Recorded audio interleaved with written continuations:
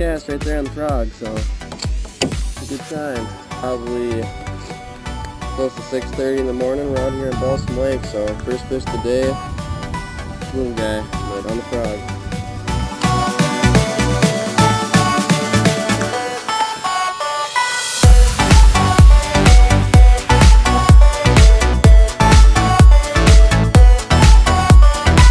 First keeper of the day, we're gonna have ourselves a little miniature tournament here. We're gonna let them all go at the end, but we're gonna keep each of our own 2 biggest fish. We do not have a scale or anything like that, so yep. So we're just gonna kind of eye them up.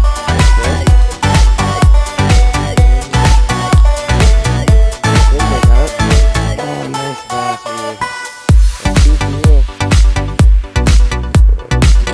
Felt him hit it once, and then I felt him come back for it. Nice fish. 15 and a half.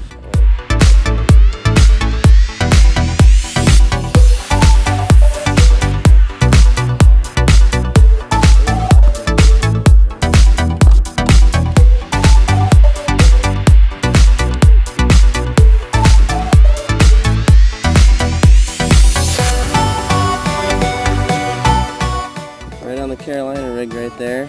So 16 inches and about probably close to 3 pounds, I'd say. So far biggest fish today, and we'll get back to you with more. Just fishing a really steep drop off over here.